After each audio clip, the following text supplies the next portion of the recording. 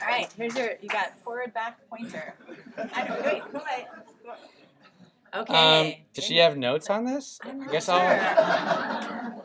No, there are no notes, but you've got visuals. There you go. All right.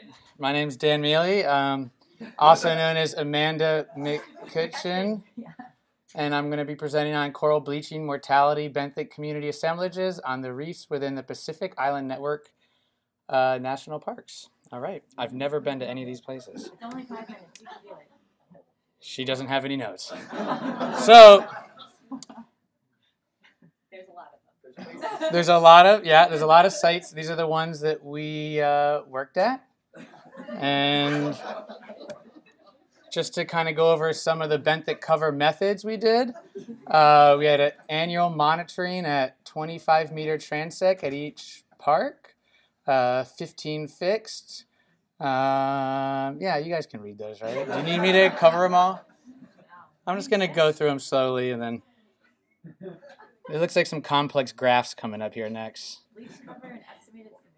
Yeah, there we go. All right, I'm going to go to the next slide. At the end. So what do we got here? On the X, we have year. On the Y, we've got our degree heating weeks. So it looks like in 2013 and 17, we've having some pretty big spikes right there in Santa and Guam. Yeah, there's some pretty big spikes there in recent years. So things are getting warmer recently. Maybe variable between places. Yeah, yeah.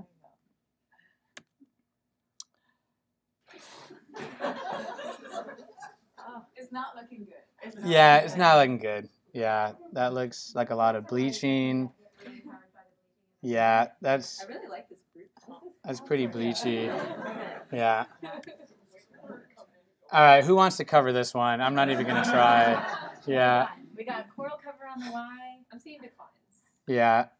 We've got no data in the middle, but we've got declines probably pretty consistent. Does it say why there's no data there? Severe mortality? No. They don't have data.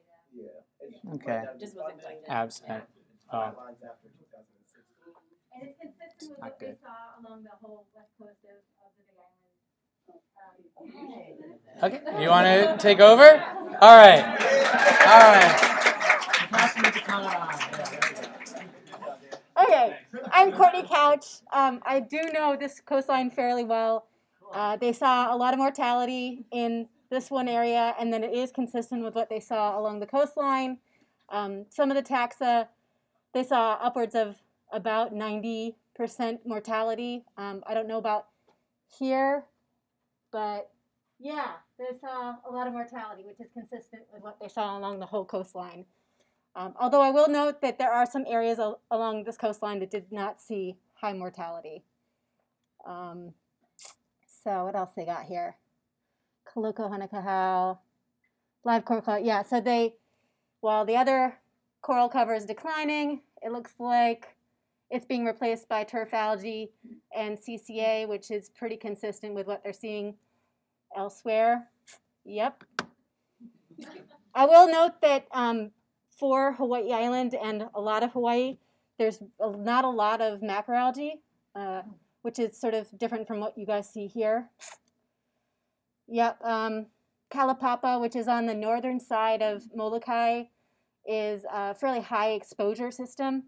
And wow, yeah, all of that is happening. So it looks like turf algae is high there, which is consistent with what we would expect for that system. Yep. Cool. And then that is happening. Jeez. A lot of variation among transects. Yeah, and it's interesting because the windward coast of the Hawaiian Islands generally have a lot more meandrina colonies. So yeah. How are we doing on time? You got Okay. You got 2 minutes. 2 minutes. Okay, let's keep going. All right. Yep. Tutuila. Yep. So lots of CCA there, I think. What color is that? Yeah. Low coral. Yeah, so the Tutuila does not get bleached as bad as some of the other areas in the Pacific. Significant increase in coral cover. That's cool. Yay. That's good to hear. No significant change in mortality. Yep, that is. I have heard that before. Yep. Cool. And then Guam, what's happening here? So bleaching reported in other agencies. Yeah. I know Lori Lori has definitely reported a lot of bleaching. And We're doing real surveys now too. I know Amanda. Awesome. From So but yeah, tag. I don't know. We're doing flood surveys now, so Okay, yeah. We got 1 minute left. Okay. I get those better than acid, generally. Cool. That's all I know. Conclusions. Long-term monitoring provides valuable insights. This is true. Yep, 4 parks had some severe mortality.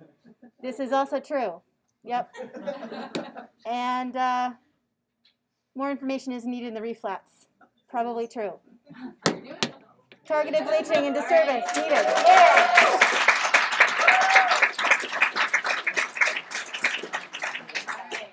Thank you, Courtney and Daniel, and to everybody else that contributed. I don't